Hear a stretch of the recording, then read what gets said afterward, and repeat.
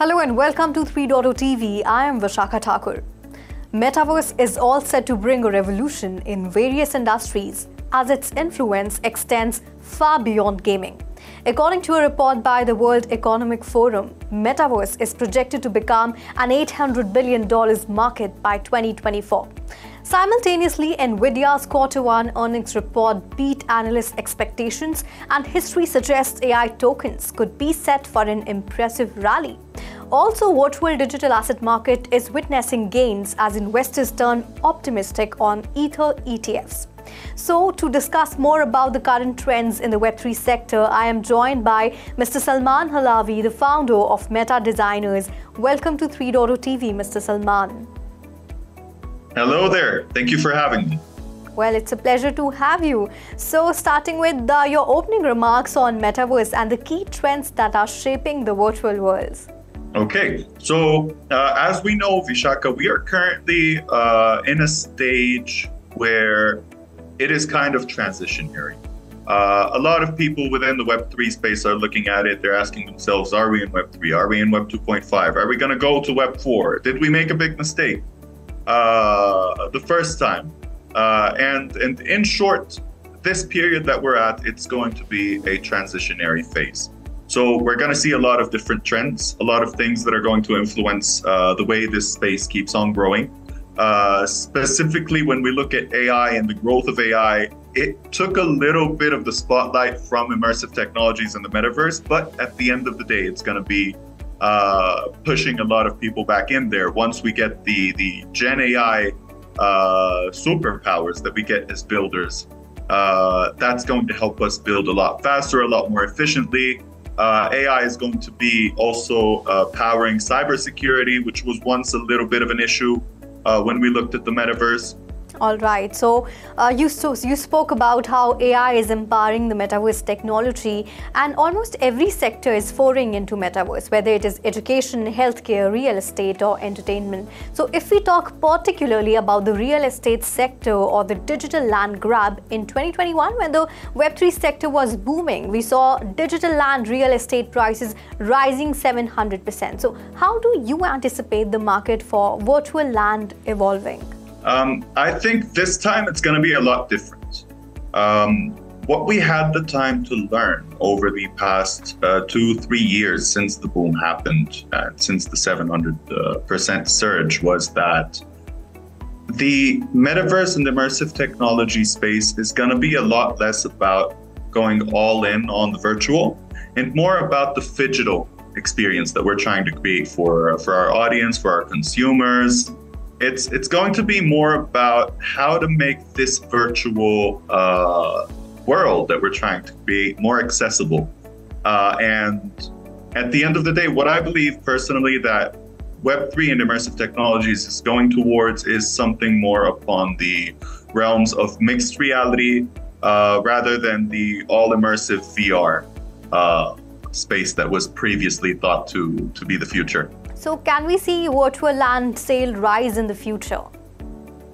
Personally, I don't think so, no, because the way everything is going and the way everything is shifting is on something that is more phygital. So you've got more focus on the real world. You've got more focus on bringing that virtual world on top of our real world, rather than immersing ourselves full time into the digital world, which is what would make buying digital land useful. So I see that trend declining further and further, unless these platforms and these metaverses find a way to align the virtual worlds on top of the physical. In some way, shape, or form. Now, where these trends are going to continue rising is at the level of experiences that are more on the virtual end and that can be fully virtual, such as with gaming, such as with other experiences wherein brands are creating their own metaverse spaces, such as what was happening in the big trend with Roblox, wherein brands were building on Roblox so that they could gain the next generation of gamers and so on and so forth. As loyal customers. So that is also one other side to look at things. Education is also somewhere where worlds can start becoming much more immersive. immersion helps a lot there as well. But the overall trend I'm seeing is a lot more phygital and a lot less fully digital. So fashion industry is not behind in the race, and how do you see fashion brands such as Louis Vuitton, Gucci, Dolce & Gabbana embracing virtual environments to connect with consumers and drive innovation in the digital fashion space? What we're headed towards currently is what I like to call the era of the consumer, the people's era. So a lot of what these brands are going to be working on, and a lot of what they already are working on. I mean, Louis Vuitton already worked on something within the realms of AR, extended reality, that was something aimed at the consumer. And I think that's what a lot of other brands are going to start working on. We had the examples during the 2021-2022 era wherein Forever 21 had their store in Decentraland. Tommy Hilfiger also made their debut on the Metaverse. And I believe the brands that are going to win this era are the brands that are going to know how to combine this sort of digital approach with a tailor-made experience for their audience. And additionally to that, I mean, we often speak about trends, but we don't speak about the tech enough. What the rise of a blockchain, for example, is going to do for these fashion brands and clothing in specific is it's going to allow for more authentication.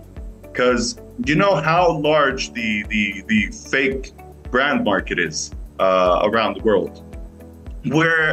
Wherein tech rises and you've got these NFTs and you've got the blockchain and you've got all of that. With the rise of tech, I think authentication is going to be a lot more easy to do. And in addition to that, it's going to become a lot more personalized. Let's say you're going to buy a t-shirt from Lacoste, for example, a polo. What I can do is there's going to be an NFC tag. I scan it. I see, oh, okay, it's authentic. I get an NFT. Maybe it has my name on it, right? If I'm one of their big clients. So this authentication and also this tailor-made approach for clients is going to be the future of what's going to be the biggest brands, right? And this works for both conglomerates, and it also works for the niche brands out there that are just going into the space. Wow, I think that's quite interesting. So now coming to an important question, what is your take on cryptocurrency market and its relation with Metaverse gaming tokens? In terms of how the crypto market has been influenced over the past decade now, what happens typically speaking is when the big cryptocurrencies boom, the entire market ends up booming because there is a lot of dominance in terms of the space. So I believe that while the dominance of Ethereum is not as high as that of Bitcoin, it could cause a rise in the overall market, and it could lead to a rise in the Web3 and Metaverse tokens, especially with the fact that Ethereum was sort of the go-to cryptocurrency with the NFT boom that happened a few years ago. All right. So coming to AI, as per NVIDIA's latest earnings report, NVIDIA's revenue soared 262% on record AI chip demand, and a trend has been observed that AI coins tend to gain momentum after NVIDIA's earnings report. So will the momentum continue and AI tokens rally after NVIDIA's impressive Q1 2024 report?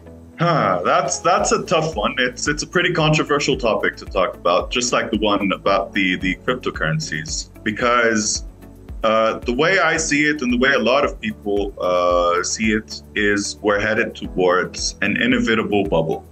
It's about time. Everything is way too inflated. And when we talk about the stock market, we're talking about stock prices that are repeatedly reaching all-time highs again and again and again and again.